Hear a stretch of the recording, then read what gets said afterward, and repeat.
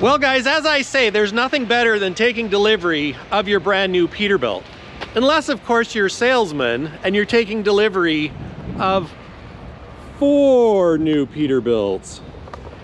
Yes, that's right.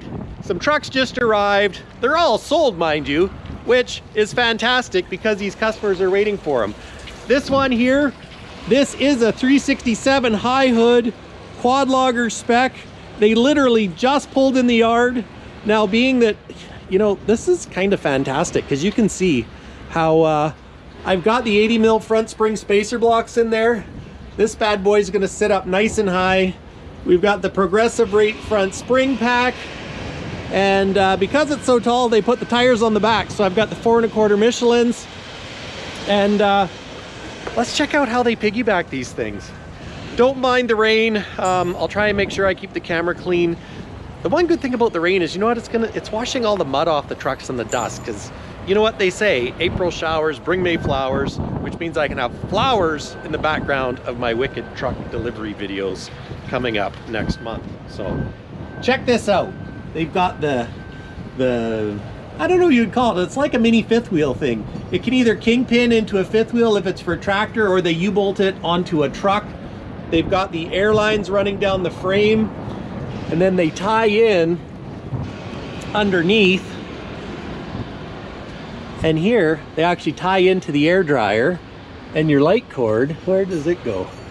Goes, oh, they go right to the back of the truck and tie in there. This one, it's got the new way 69,000 pound suspension. We've got the Bridgestone L320s. Look at this, we've got our airline tied up. This is actually our fifth wheel slide switch. I'll probably use it for a third locker switch on this one. Just absolutely fantastic. They got the rear bags overinflated, and that's because the leveling valve is holding up these axles. Gives nice clearance so that they don't rub and scrub some tires, but yeah, I absolutely love it. There's the new DEF tank.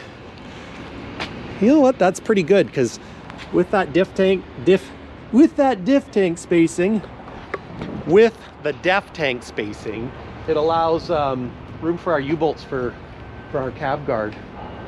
Yeah, you gotta love it. This is a tractor, heavy spec, 567. It's got the 78,000 pound new way. Hello. Hi. And this one's actually got the old school DEF tank. That's kind of interesting. I'm surprised it has the old DEF tank. Interesting.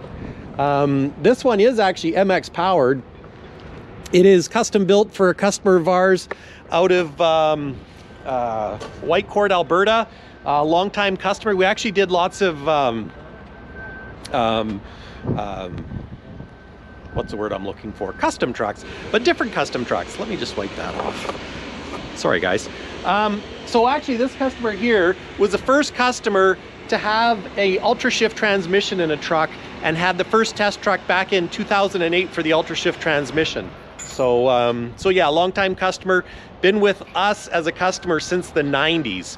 So that's how long he's been doing business with us, and we are very grateful for that.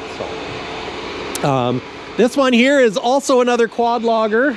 It is getting an Arctic quad put on it. Now this one does have the new DEF tank with the stainless steel cover, and we all know how much that sucker is worth. Yeah, friggin' worth its weight in gold. Bridgestone L320s again. This one's got Bridgestone L320s. This one's got the big front spacer blocks, because as you know, I love my big front spacer blocks. Just because it's a Peterbilt doesn't mean it's got to sit low and slow. And let's face it, slow? No. Low? Yeah. This one here. Now that one's low. This is a 389 that came in. Now, if you guys remember on Hellraiser, I told you that the DEF tank had a broken neck, and I would rob parts off a new truck to get Hellraiser going. Well, that's what I did. So unfortunately, this one is out of commission right now. That's why I haven't done a video on it. That's why it's not on the lot.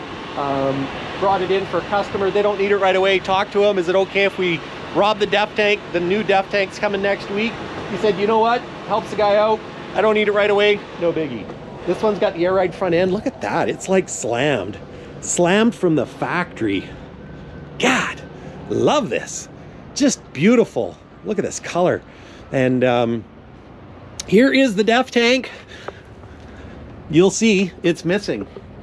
No def tank, but it's coming in. And it's interesting to see how it's mounted. Like, look at that. They were able to take it off and it just, oh yeah, this is great. There's hooks on the frame. I don't know if you can see that if I zoom in. There's hooks on the frame, so it just hangs there and then bolts right there.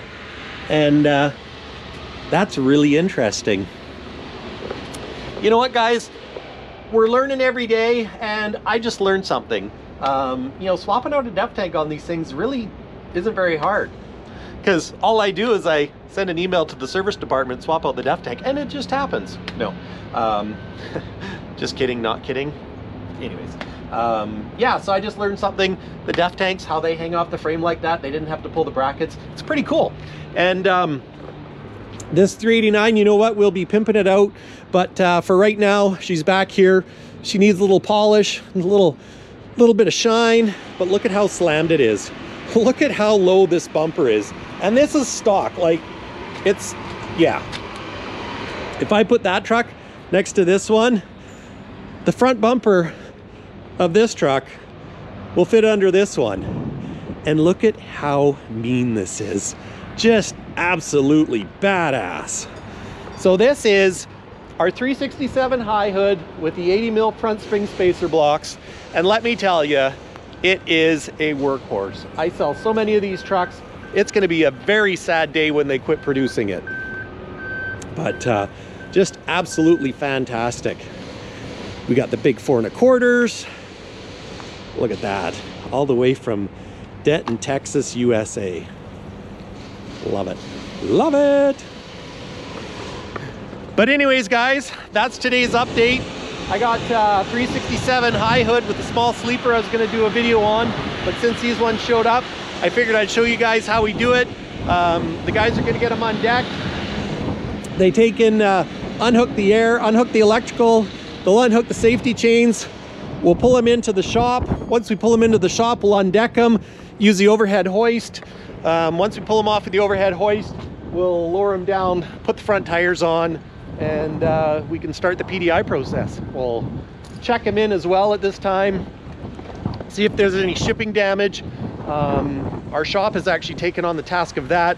Used to be the salesman always did it, and quite honestly, I've been so busy, I asked for help, and you know what? They're helping me out, and thank you for that, guys. You're doing a fantastic job, because you know what? It's very important to do a proper check-in. You know, check to make sure they haven't skidded these tires. You know, because they are running on the back tires, if they locked them up, you could skid them, put flat spots.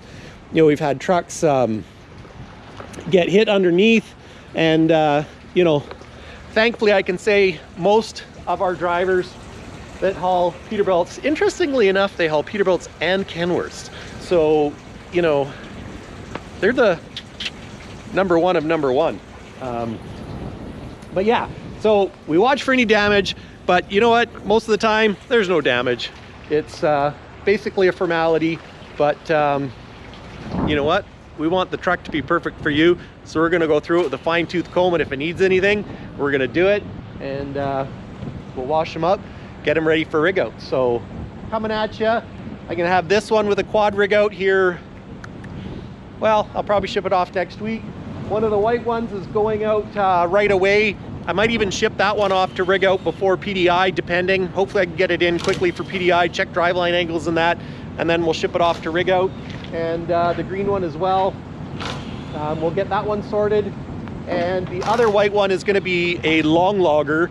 It is a 268-inch wheelbase truck, so I have to sort out what we're doing there and get my button gear and start planning. So it's a beautiful rainy day in Prince George. Thanks for watching, guys. Like always, take care. Peace.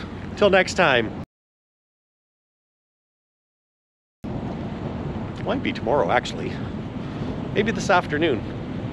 Next week for sure, because you know Tech Talk Tuesday comes up on Tuesdays. So yeah, we'll see you again. Probably a lot. Oh, and I got something else. I got something in the wings. You know what, you guys that hung around till the end, Peterbilt Mike might be buying a truck. We'll see what happens. I'll keep you posted.